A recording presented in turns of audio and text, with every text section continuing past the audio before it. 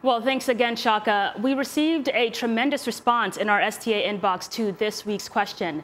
Political turmoil continues to destabilize the government in South Sudan. President Salva Kiir has replaced Riek Machar with Taban Deng Gai. Machar's whereabouts are still unknown since he fled Juba weeks ago following the fighting between the two men's rival forces.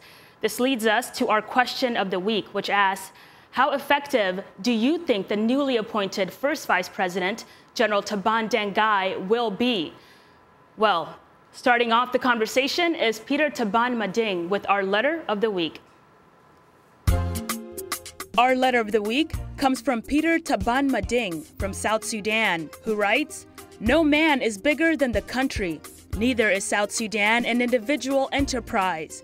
General Taban Deng Gai has what it takes to be a successful leader and to restore peace and unity to South Sudan, so long as the international community gives him time.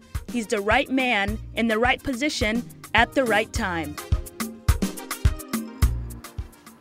Well, thank you, Peter, for sharing your thoughts with us. And before we continue, I'd like to thank all of you for using all our social media platforms to communicate with us. And another reminder that we are tweeting live today. Use the hashtag VOA South Sudan Politics. And if you haven't yet, please follow us at VOA Shaka. Speaking of, let's go to a tweet from Wugol Manuel Wugol, who tweets, "General Taban is unifying leader. South Sudanese have hope and trust in him effectively. He will deliver." And now to another tweet from Prince Habat Nkula, who tweets, "There will be no effectiveness because President Kiir broke the peace agreement to drop." And we have another tweet from Emmanuel Kachele, who tweets, "In my view, General Taban Deng Gai won't be effective. He'll be overshadowed by clashes between Kiir and Machar."